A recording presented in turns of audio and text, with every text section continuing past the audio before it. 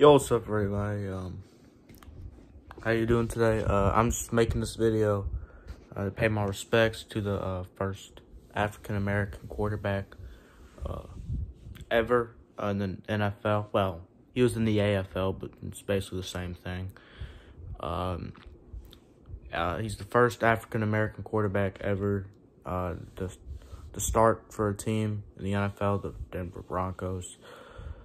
And he unfortunately died today, but so I'm paying my respects. I don't always get the opportunity to do this, like Dan Reeves. When he died, I didn't have time to make a video for him, but I was sad because he's a Falcons fan.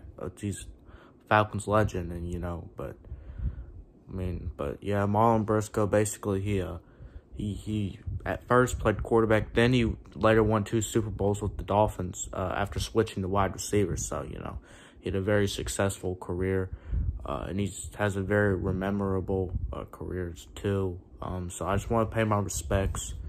He's like, well, was he like 70? He was born in 1945, so that means he is about 78, 77, something like that. Either one. So yeah. But yeah, 1968 was his rookie year. I think he ended his career in 1976, but he had a very successful career.